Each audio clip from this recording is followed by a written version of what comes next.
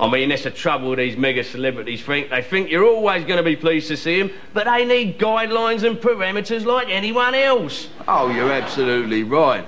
I mean, I admire Jackson.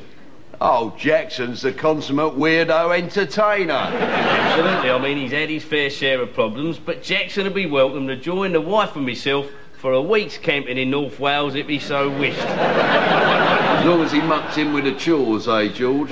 Oh, we'd have to muck in with the chores, Frank, yes. Then refrain from going, the old bleeding sign. I'd explain that to him all on day one with a threat of a slap and everything would be hunky-dory. But if Presley turned up wanting to join her husband on holiday and wasn't prepared to pull her weight round the campsite, I should say, oi, Presley, no! Some of us are trying to make this holiday a success, but you just lays around all day looking like your dad.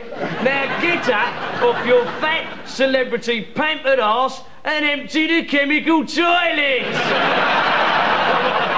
She'd be chastened, George. I mean, if Richard turned up at our house with his acoustic guitar to serenade the wife and I with summer holiday, we'd welcome him in with open arms for an enjoyable trip down musical memory lane. But if Richard's turned up with Woods, Watt, Wyman and Jagger in tow, amplifiers, drum kits, the lot, and started bashing out honky-tonk woman at 1,000 decibels in our front room, I'll be out the main junction box under the stairs in a flash. Wham! Off! Oi! Stones! No! Give them all a slap! This is not the time or the place for a spontaneous reunion. Now I pitch! Not very likely, though, is it, Frank? What do you mean? I'm as good as them. I'm as good as any of these people. There's nothing wrong with me.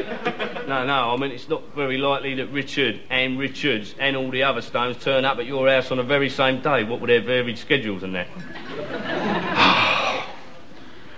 George, I meant on separate occasions. You are a tit sometimes.